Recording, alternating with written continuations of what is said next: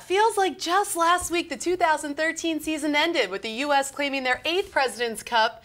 Wait, that was just last week. Welcome to the 2013-2014 PGA Tour season preview show. I'm Amanda Balionis. This is John Swantek. And because of the new wraparound season, off-season is a term of the past as we kick off a new year with the Fries.com Open on Thursday. Maybe one of the best things about this new season is that for the fans and for us, we get to see the new guys on tour for the first time much sooner. And for the players, they've got, well, 6 more opportunities to win and also to punch their ticket to Augusta. The season kicks off this week at the Fries.com Open out in Northern California. 45 events, 3 outside of the United States over the course of 43 weeks. And these events in the fall will award FedEx Cup points, full FedEx Cup points for the very first time. This season concludes in September at the 2014 Tour Championship by Coca-Cola.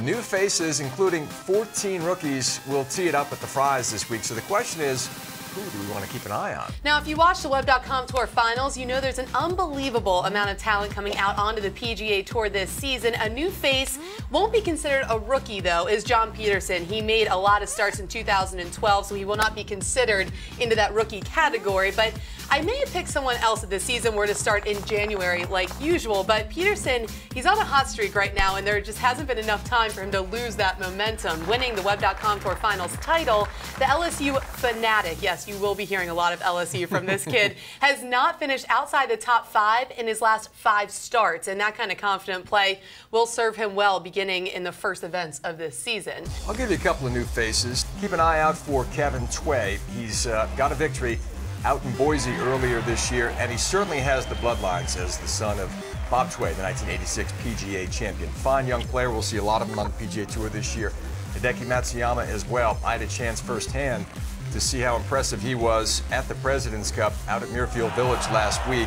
He's got a world-class game. He's got a couple of top 10 finishes in major championships, and he has a poise and maturity beyond his years. He's not at all overwhelmed by big moments. Patrick Cantlay, just 21 years old, coming out of UCLA. Hideki Matsuyama, like you mentioned, also just 21 years old. Torbjorn Olesen, Thunder Bear. We loved him last season. He will be making full starts this season, along with John Peterson, Wes Roach, and Andrew Loop.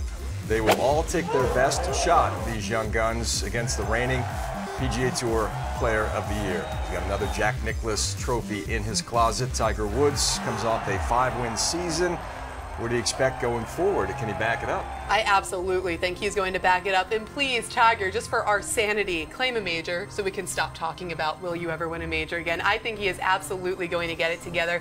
Like you said, 5 wins last season, strong wins. These were some of the top fields, WGCs, a Players' Championship. He was going against the best in the world. He just wasn't able to quite get it done in a major championship setting. But if those 5 wins has not set him up confidence-wise to get it done in this season, I don't know what will. Is he still on track, however, to run down Jack Nicklaus's overall mark of 18 major championships? Take a look at this. He was well ahead of the curve and the career timeline for many years, but now just about step for step in terms of age and the number of majors they've accumulated through the years, Jack and Tiger. Right, remember Woods will turn 38 years old in December, but I think the big key for him, as long as he can stay healthy, he has a better shot at beating Jack's record than ever. Henrik Stenson took the FedEx Cup at the Tour Championship. No one's ever gone back-to-back. He certainly has the goods to be the first to do it. Who's going to win the FedEx Cup this season? Who is going to win the FedEx Cup this season? I am going to go with somebody maybe not a lot of people would pick. I'm going to go Jason Day. He is so big time on these big stages. He's another one. Once again, President's Cup, I think, is pushing him over the edge in confidence. He has just been so close, and he has been so good. I think he's going to work his way into the top 5, and I think he's going to make it happen. I think Jason Day, you heard it here first, and I know you're not going to agree with me, so who you got? I'm going to stay in Australia. Okay. I think Adam Scott is poised for an even bigger year than he had last year when he won the green jacket for the first time. I think he's got another major in him. I think he's got a multiple win season in him. He's going to grab those extra FedEx Cup points that are up for grabs in the big events. And I think Adam Scott's going to be one of those top 5 going to the Tour Championship and he wins the Cup. Scott did say at the PGA Championship, he said, I was hungry before I won the Masters. Now I am starving to get another major. So he is definitely dialed in. He is focused on it. We'll see who's right at the end of next season. Now let's take a look at where you can catch the inaugural 2013-2014 event. This new wraparound schedule, the Fries.com Open, will kick off on Thursday on Golf Channel beginning at 5 p.m. Eastern Time. SiriusXM PGA Tour Radio Live play-by-play will have your coverage, which also streams on PGA Tour.com beginning at 2.